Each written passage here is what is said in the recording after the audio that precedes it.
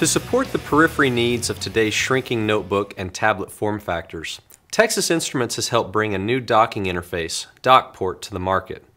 DockPort allows people to transparently add video, interface, and power to existing DisplayPort connections over a single connection without making changes to existing protocols or software.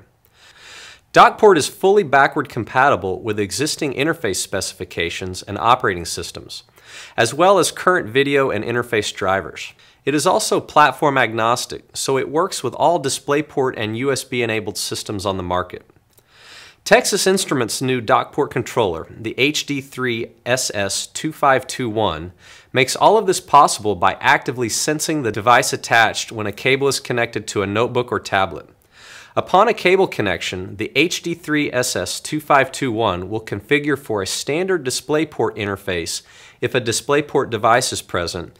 It will also reconfigure the link if a DockPort device is attached. For current DockPort implementations, the controller will output DisplayPort and SuperSpeed USB. Since DisplayPort supports multi-stream mode, multiple monitors can be attached to the DockPort dock. The link will also negotiate what charging voltages are needed and configure the connection appropriately. All of this is done automatically with no input required from the user or system software. The SuperSpeed USB connection also allows users to support multiple USB outputs and bridge to other interfaces such as Ethernet, audio, and Wi-Fi.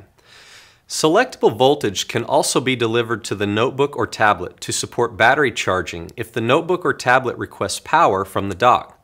All of this is done over a single cable and with existing connectors. For more information, contact your local TI sales representative and visit ti.com/HD3SS2521.